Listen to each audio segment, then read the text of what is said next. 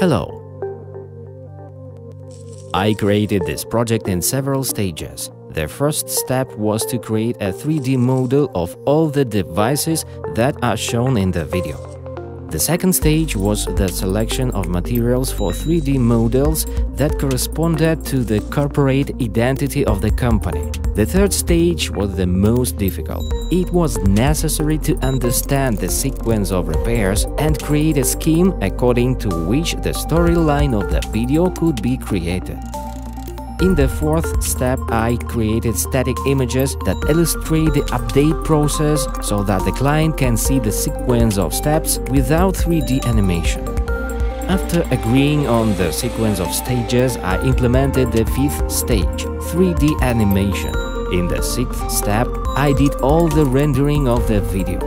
In the seventh final step, I selected music and sound effects for the video. The result is an excellent video, showing in detail the sequence of gas pipeline repairs.